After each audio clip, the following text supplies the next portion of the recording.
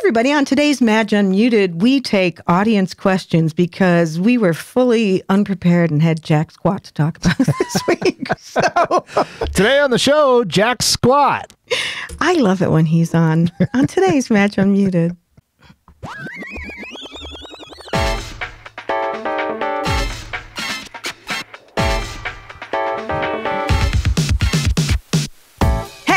Everybody, welcome to another episode of Madge Unmuted. I'm your hostess, Madge Madigan. This is vaguely familiar. Hello. Yes, it is. And with me, as always, is Fitz. I'm in the doghouse. My producer. I'm in the doghouse. It's okay. It is what it is. It happens. Murgatroyd is in retrograde. It's fucking Mercury retrograde. He can just bite my ass. That's what I'm telling you. Anyway. Is Mercury a dude? Yeah. Oh, like the guy? The winged dude. The winged guy? The guy downtown? Well, not, on the top of the building. Okay. Ow, that hurt. Anyway, I'm Madge Madigan. While you're here, subscribe and buy me a coffee. That's my virtual tip jar. I need it more than ever because my rotator cuff surgery is preventing me from working. So I'll just beg for money on here. How's that? Okay, with me. Well, at least you're providing a service for your begging, as opposed to other people. Sure. Okay. Right? I'll tell some jokes and I'll. Well, you're providing entertainment. Yes. Don't jiggle. Although that has gotten me more followers on another platform that I'm not sure how I feel about. But if you want to give me just the tip jar. Just the tip. Anyway, Scott Scott Fitzgerald Fitz, Rockfox Studios. You need some shit done. Are we recording? Yeah, podcasts, audiobooks. Recording, video production. Yes. That's rockfoxstudios.com. So we're having the day today. I don't even want to rehash it because it's quite a day. It's quite a day.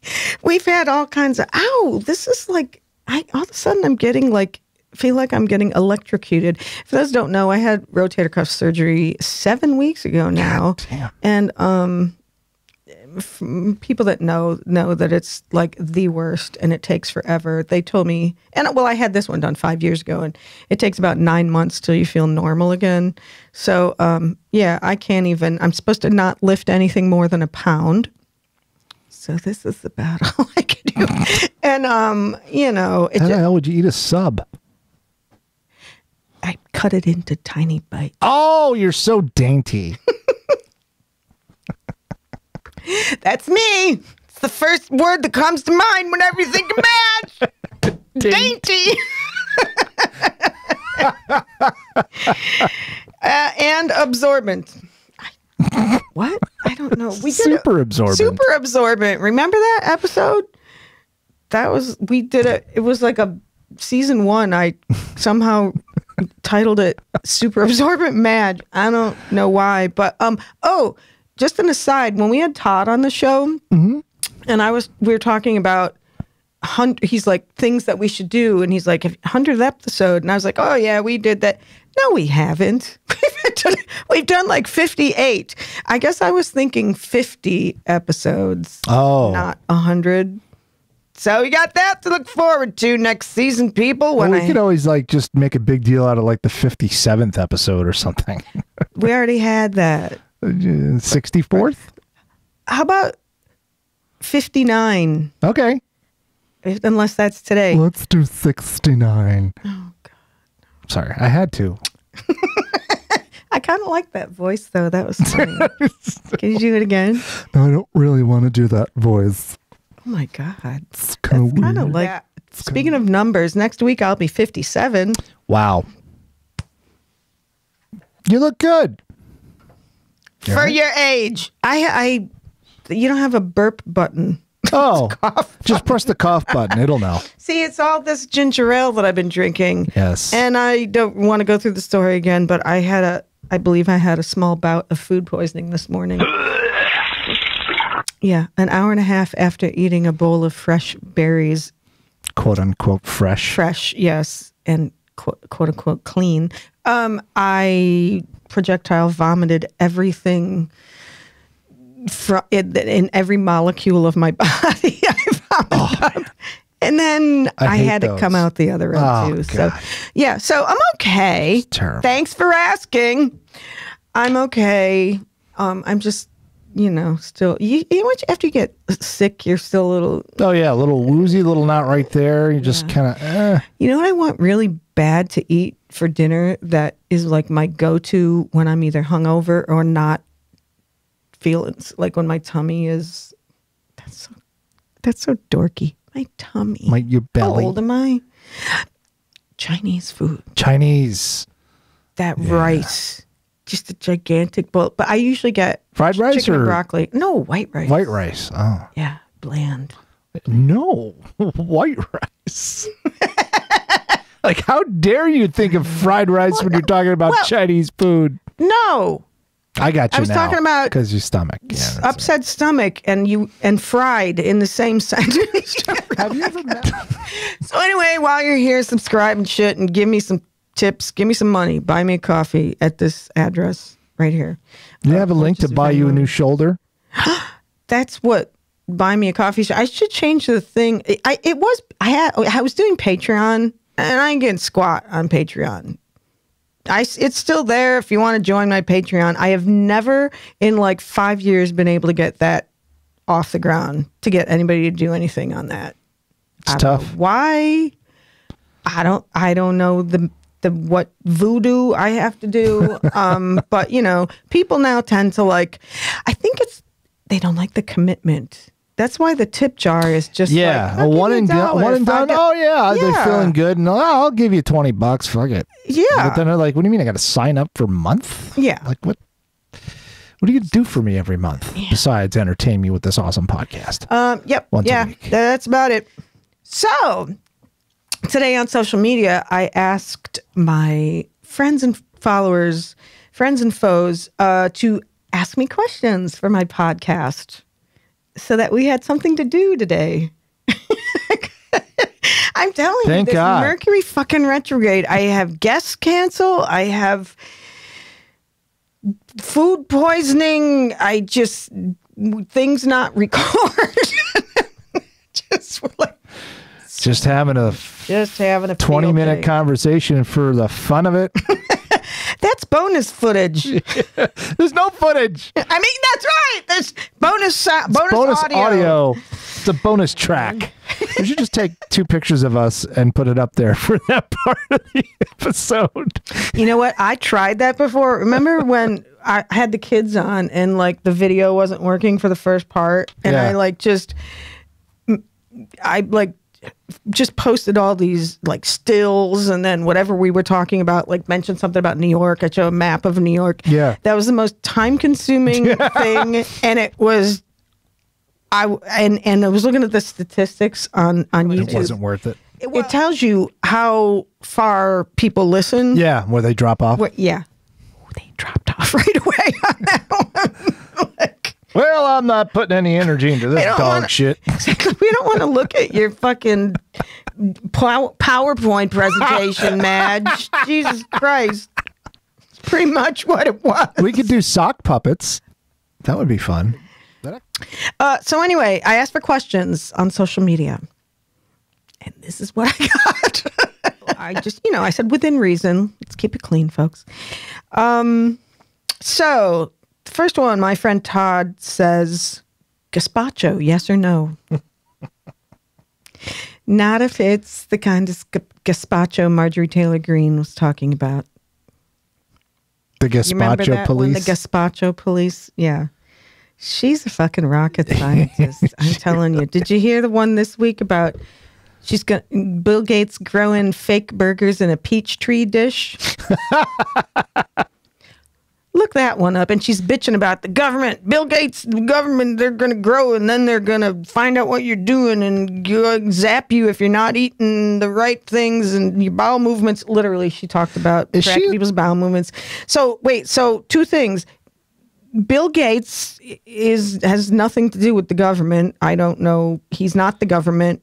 But conversely, you are, Marjorie. Amazingly enough. I know.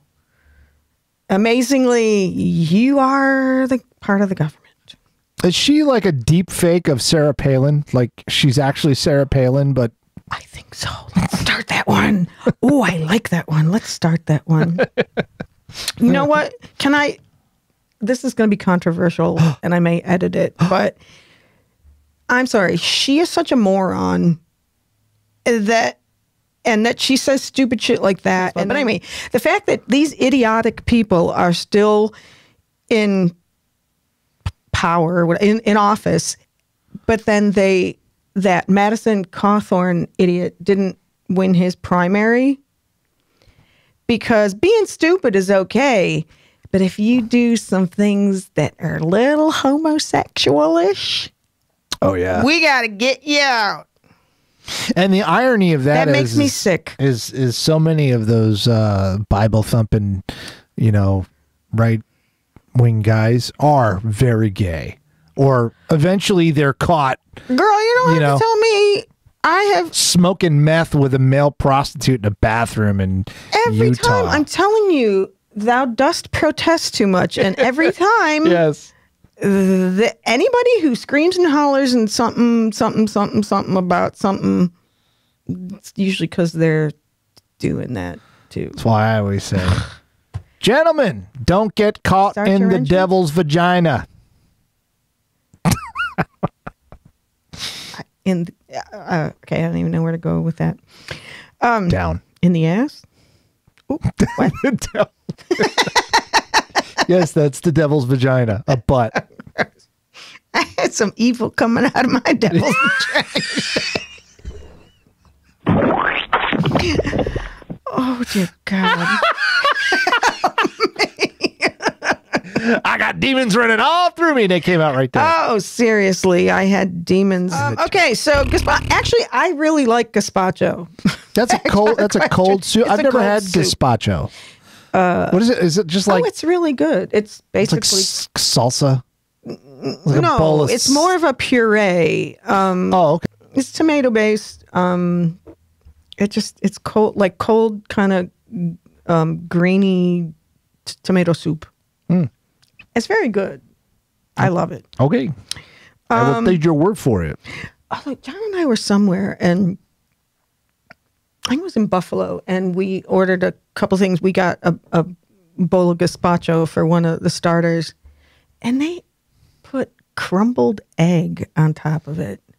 Ew.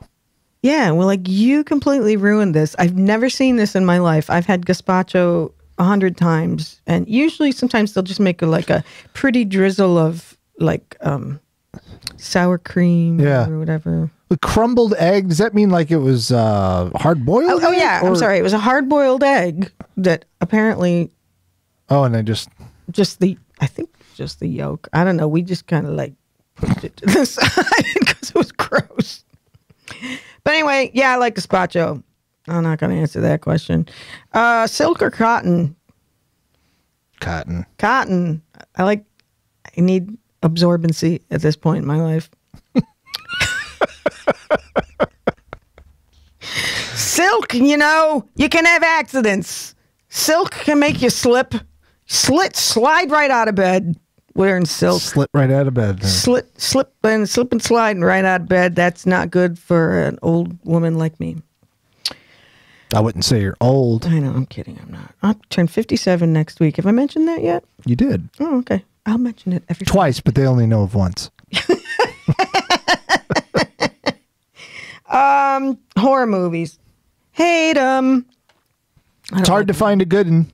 I don't like them at all. I don't like being startled. What's your go-to? I take you as kind of a comedy person. Like you like the comedies. I like comedy, but I also I'm a big Wes Anderson. Oh yeah, quirky, weird shit. Yeah, that's my indie. Yeah. But comedy is good. But I'm also a huge documentary person. Oh, don't even get me started. Yeah. Speaking of that, oh my God, I'm so excited. Later this evening, a show I've been waiting for started streaming today on Hulu, and I cannot wait. What is it called? Pistol. Pistol. What's that? It's about the Sex Pistols. Oh, yeah, that's totally totally up for that's your thing on the Sex Pistols. It's not a documentary. It's a biopic or a bio it's just, series. It's a pantomime. It's a short little series, and it's based off a lot of Steve Jones's book called Lonely Boy, which I read a couple of years ago, and I loved it. It was kind of disturbing, but it was real. I mean, Did you see The Dirt? The Dirt? It was a movie about Motley Crue. When I read the book. I didn't see the movie. Yeah, I read the book. I borrowed that from somebody. God, that was a while ago. That's probably a good 10 years ago. Did you see the movie? Yeah.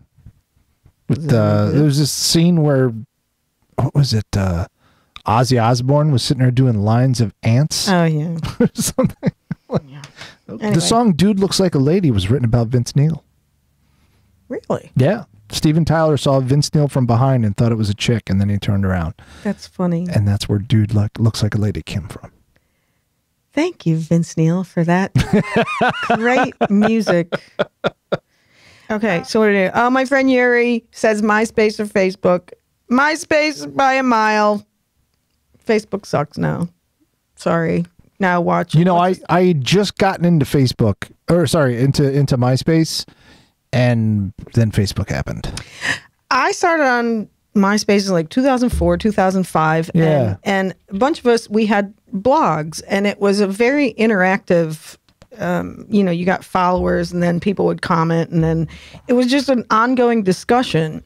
And it wasn't all this, well, once in a while you had some assholes, but mostly with my circle of friends, it was just weird, quirky jokes. Yeah, it was just joke after joke after joke. And before the invention of the troll. Well, they started back then. But they weren't as prolific. Mm-hmm. There was a couple of jerk-offs here and there, but I don't remember one comment ever about politics back then. No. Or anything. I mean, That's because George W. Bush was in office. So they really didn't have much to say. But anyway, no, MySpace, because you had your own communities, and you stuck to that. Yeah. And I don't know. I just enjoyed it more, and people were cooler now. This is all lame shit on Facebook. But I really need you to follow me on Facebook. Reach. And watch my podcast. Oh, God. There's a couple. This one guy has written like 8 questions, and I really don't want to answer some of them. Cat or dog? I don't know. Both. Whatever. Okay. Oh, my sister Kathy brought up one. I don't know she said she's a retired teacher. She said if teachers can't be trusted to pick books, why can we be trusted to carry guns? Yeah, I mean, I have so much to say, but I just don't want to go down that road. Because, keep it MySpace. What? Keep it MySpace, Madge. My friend Bob Rush, one of our hey Bob, repeat offenders. I mean guests. Jaws compadre. Oh yes, right. We're gonna need a bigger boat. He said, "Is it a seller's or buyer's market in real estate?" Oh, it's a seller's market. It's still a seller's market. Yeah. It's gotten a little bit better, but yeah, people that don't know, you got to jump on shit, and you got to offer more than asking at this point. And that's all I got to say about that. Okay, here's an interesting. Tamara said, "What's it like to be a redhead?" I don't know what it's not like to be a redhead. Have you ever dyed your hair a different color other than Halloween? No. You've always been a redhead? Yeah. Well, I've been a darker redhead. Right. But I've never been anything other than a redhead. So, and then she says, "Did you get teased in school?" Yes, but here's a funny thing. I refused to believe that I was a redhead in the early years of my life. What? I had a darker red, more, a little more auburn. But like if you see my pictures, I had very red hair, and I was in complete denial because I thought anybody that had red hair was like that. Only redheads were like the Scottish wiry orange hair, Like Ronald McDonald, freckles, and more like Burger King. Yeah. So yeah, and I'm like, I'm not a redhead. But then my boyfriend in high school started calling me red. I'm like, what the fuck are you talking about? And so yeah, so when it started to go gray, I just pumped it up a little bit. Just kicked up the saturation a bit. I did, yeah. So she says, do men flirt more with you? More than what? Yeah. It's kind of hard to gauge. Yeah. If you spent half of your life as a different hair color, then you could compare. I'll tell you what they do. Yeah, I get lots of comments about my hair as opposed to like a guy would flirt with a brunette and say, "Ooh, look at you, brunette." You know what I mean? Yeah. So I've gotten more attention from my red hair. Does that so? However, though, there's a lot of men that have some kind of weird attractions to redheads, and usually guys that have an attraction to redheads, it's like kind of aggressive. Oh, really? Yeah. I don't know why that is. I don't know. Like they're freaks for redheads? Like, give me that redhead now! In their head, they say that, yeah, they've been, oh God, oh God, I want to marry, oh God, I love redheads. And I've had guys sit there and stare at me and they're like, oh my God, I just love your hair. As I'm trying to have a conversation and then they'll say, I don't know, there's this weird. You need to stop hanging out with some of these jerk-offs. Well, no, I don't. It's like people I just talk to in public, I would like making small talk. How do you do that? I would never just making small talk to someone I don't know to go, oh my God, I love your hair. That's what I get, though. Although I do get, it's nice when I'll get women, they're like, oh, I love your hair color. Well, that's different. Well, no, that's nice. I appreciate that because women don't always don't always compliment each other a lot. Right. Yeah, there's a lot of that. So, yeah, like when I was doing online dating, before this, when I was doing, guys, yeah, they would like glom onto the redhead thing and then not let it go. And then just, I don't know why they feel, how do I say this? They feel like it's their right to be creepy with you. Do you get the drapes comment a lot? Oh, yeah. I say, no, I have linoleum flooring. That's always been my I have laminate floors. Yeah, exactly. Honestly, guys don't really say that much anymore because most women don't have. You're right. Shaving has become in vogue. Yeah. So that's not really a thing. But yeah, I used to get that, and I always loved my laminate flooring, parquet flooring, pergo, linoleum. What I was I got marble. It's all marble down there. It's terrazzo. What's the? It's epoxy. Epoxy. Woo. Okay, alrighty then. There you go. But yeah, I don't know why men feel they can say anything they want to a redhead. I don't know. It's like I'm somehow like I'm a hooker if I'm a redhead or some weird shit. I don't know. I do love, though, when an older gentleman will say that I look like Maureen O'Hara. Okay. Which I know I don't really. It's just the red hair and the green eyes, but that makes me happy because she was. Sure. Anyway. All right. There was more to this question. In the UK, they call. Oh, yeah. Well, yeah, I know. In the UK, they call redheads gingers and treat them like they're inferior. Yep, experienced that. Have you ever experienced that? I sure have. You have no soul, apparently. Yep. I'm a freak. I'm a day walker. And she said, by the way, I love your hair. Thank you, honey. I appreciate that. Yeah, I don't know what people, think it gives them carte blanche. I told you on our last time around about I posted 2 pictures of me in a bathing suit on TikTok, 2 videos, and my following has suddenly grown out of nowhere. Yeah. So I do this thing. I used to call it outfit of the day, but now all the kids are calling it fit check, which means you're talking about your outfit. Outfit. Gotcha. Check out my outfit. Checking in on my outfit. Fit check.